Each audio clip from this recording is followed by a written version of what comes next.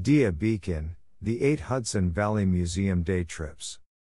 Contemporary art can be challenging, but there is no better setting than DiaBeacon.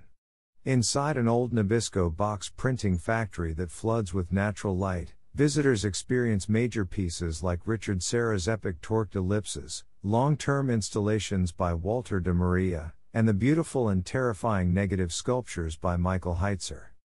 Founded in 2003 after major donor and Barnes & Noble CEO Len Riggio observed the abandoned factory from his helicopter, DiaBeacon has quickly become one of the world's best and most respected institutions for contemporary art exhibitions in the world.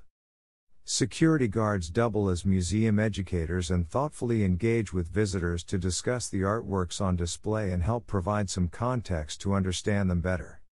Even if art isn't quite your thing, the beautiful grounds and views of the Hudson River make this a very worthy day trip, as does the excellent cafe. Try the Tres Leches cake. Take the Hudson Line train on Metro North to DiaBeacon for a spectacular view of the river. The museum is within walking distance of the train station, as is the town of Beacon, filled with great shops and restaurants, though there is also a shuttle bus. Be sure to check the website for current lectures and programs.